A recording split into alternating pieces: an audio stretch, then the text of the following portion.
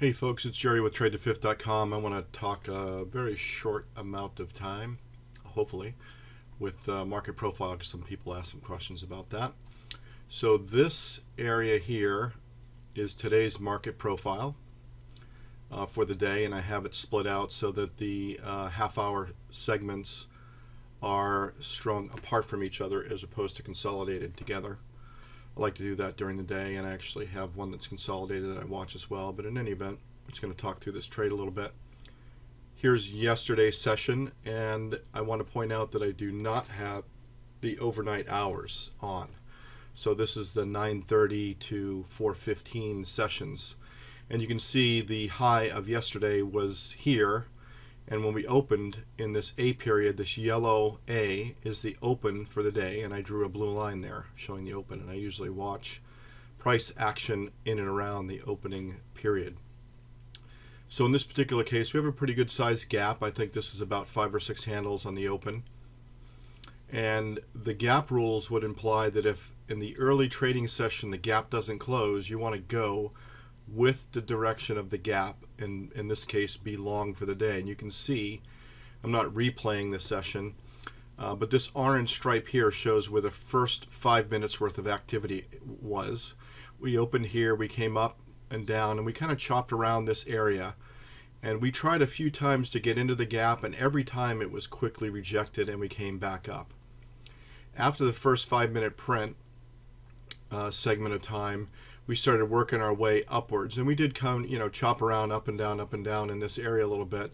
And then we opened the B period with this yellow print as the open of the B period, which is the second half hour of the day, and that ran up here. Now this blue line or cyan line is the first 1 hour's worth of trading, which is indicated by the A and B periods, and each one is in half an hour. And often a go with trade is going to be, if we break the opening hour, you want to go with that trade on the break, and 67% of the time you will make 1/2 of this opening hour's range. In this case it'll be up here somewhere, and 50% of the time you'll make the entire range from this point to this point, as long the length of this blue stripe, which I think is about 10 points. 10 handles. And you can see actually on this day we ended up making a high in the D period, which is about twice the opening range. Pretty bullish day. On the side here in this picture, some of the internals I watch are the ticks, which is this up here, and you can see two other indications where this was a strong bullish trend day. One that you don't want to fade under any circumstances, since we did not fill the gap. We had the advanced decline line in Thinkorswim. It's $ADSPD, which is this S&P 500 advanced decline line, and I usually use 300 as a litmus test for trend days. And typically if you find the opening advanced decline line over 300 out of 500 stocks, and it really doesn't make much push to get below 300, it's going to be a pretty strong trend day the entire day. And you see that indicated by a couple of different things. The ticks, for the most part, stay above 0. Right? This yellow line is 0, and a tick is advancing issues that are bought on an uptick versus sold on a downtick, and it's the difference between the two in the New York Stock Exchange. Right? So this is the NYSE tick. And you can see that for a great deal of time, almost most of the day, the ticks for the most part spent all of their time above the 0 line, meaning that we have more stocks upticking than downticking for most of the day. Pretty bullish sign. So you get a couple of bullish indications here, and key factors I look at to identify early on trend days. Advanced decline, ADSP, SPD, advanced decline line of the S&P 500 over 300 and sticking there, and ticks, for the most part staying above 0. A couple pushes below, but for the most part, those are my dogs, that's my doorbell. The ticks are staying above 0. Okay, so we're into the day, and we're looking at the A period. The B period comes back down a little bit, tries to test down back towards the gap. Again, finds support, comes up. Now there are trades you can take breakouts above the A period. Some people will take a long for that. you know, taking a long breakout over here.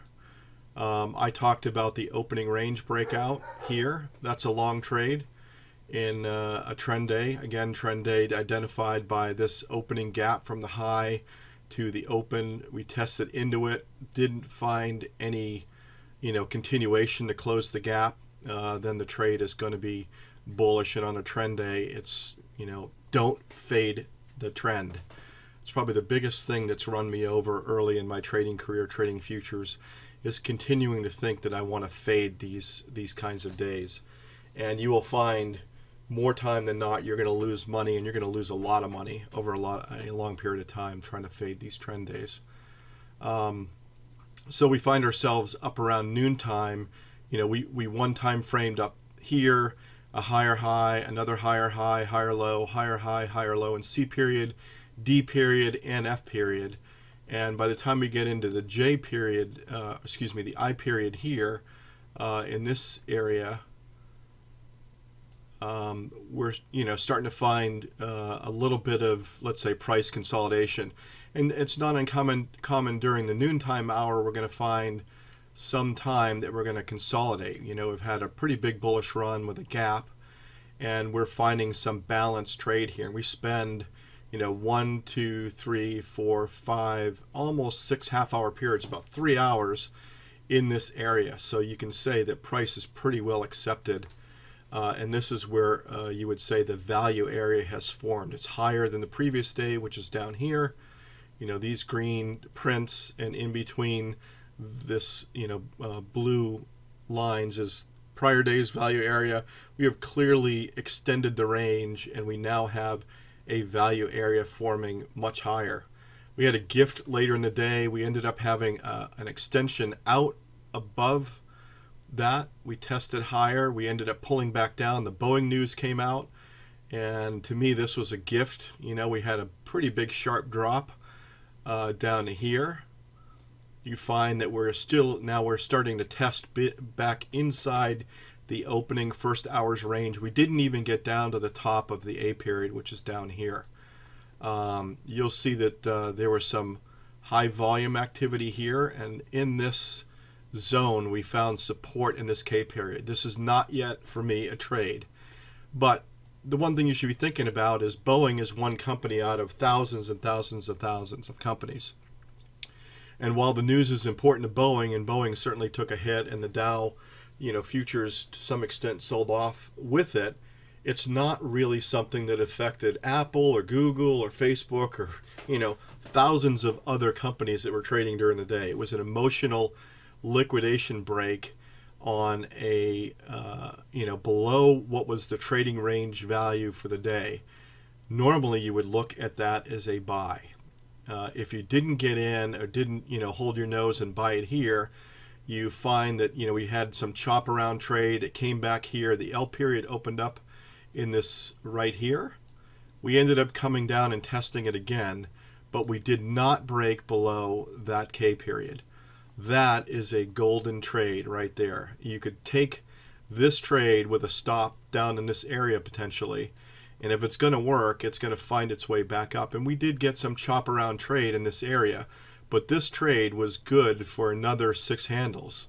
You know, so if you were in this first trade and you got out nice for maybe a 10+ handle trade in this area, you're out of the market. You know, somewhere in this zone probably you're out of the market. You have flat. You get a gift here. You didn't take this one outside of trading, you know, outside of value back to the long side where most of the trade was during the day. You ended up getting a gift because it came back down and tested it and didn't break it. The trade there is long. I can't tell you how many times earlier in my trading career I would chase that to the short side, not recognizing that, you know, huge amount of time was spent. You know, the trading day was what, 1 million contracts? We probably had 800,000 contracts traded in this area. Boeing's news is not likely going to drive a $800,000 contracts worth of value up in this area out of the market. It could, but it's not likely. And you had the activity that, you know, we tested it a couple times and found support and ended up with a nice end of day trade. Often, by the way, I will say, you know, the day ended before we got there, but often when you're in the value area and you get these trades outside of value area that you get in, the target is often back to the other side of the value area. And you'll see in the overnight trade, we did end up making it up there. If you carried it into the overnight session, you were rewarded with another, I don't know, 3 or 4 points to get up to this side. I personally closed my trade here.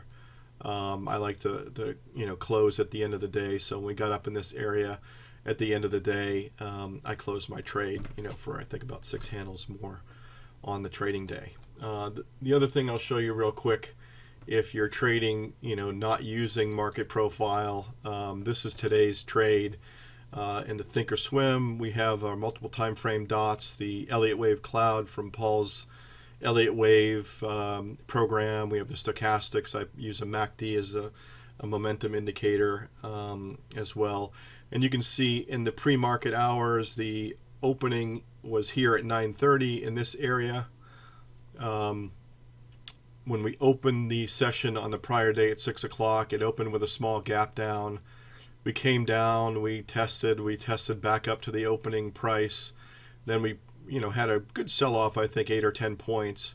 These dotted lines are standard toss indicators called pivots, pivot points. These are floor trader pivots. You can Google it and read about floor trader pivots if you've never used them and where they come from, why they're used and whatnot.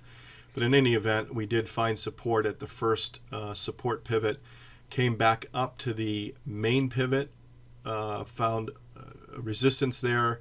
We pulled back.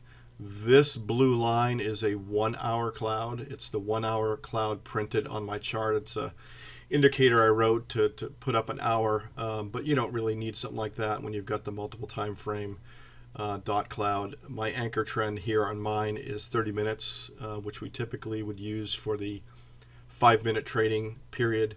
So this bottom line is 30 minutes. The second row is not used in the triangles and squares calculation. That's done by the top 3 or 4 rows matching the anchor trend, which is the bottom one. And you can see that we've had bullish price action all day long. So we had the pullback to the cloud in the overnight session. We came up to the pivot, pulled back to the cloud, and then we started breaking above the open of the overnight session. And we found our way up right around 9:30 here. We had a small pullback just before the open. Then we had a little bullish run. And this little small red candle here with the wick, that was that small pullback trying to find a way to close the regular time hour session gap, right? So the close is this blue line of yesterday's close, the regular time session, and the open at 9:30 was right around here. So the distance between this blue line and this is the opening range. And you can see we went up, we tried to pull into the gap, couldn't do it, and we just ran for the whole rest of the day up until this Boeing news. I didn't draw the Elliott wave numbers here, but if you consider this to be the low of the day, this is a wave 1, a wave 2, a bullish impulse wave 3, shown by the Elliott wave, you know, here's wave 1, pullback, small shallow pullback for wave 2, impulse wave, nice long wave 3. We got a pullback here that looks like it might end up being a wave 4, which it ended up being. We had a high here for a wave 5. You will note that the Elliott wave indicator, you know, did pull back. I don't think it pulled back deep enough for one of Paul's trades that he would take. It didn't pull back quite 90 to 90%. You know, I can look at that and say it's probably about 80% and not uncommon for a strong bullish day. But if you did buy the pullback that didn't even get to the cloud, you may have had another scalp or you stayed in the trade here. I wouldn't have taken it. I would have taken my profits in this area. You've got negative divergence from the top of this down here, right? So the Elliott wave is making lower highs, and yet price is making higher highs. So that's negative divergence. You're expecting a deeper pullback at this point anyway, or some level of consolidation or chop in this zone. Boeing news came in, and then we ended up getting the pullback going up to the end of the day. So anyway, that was a trade for the day on 2 different charts. Hope that helps. Take care, guys, and good luck trading tomorrow. Bye.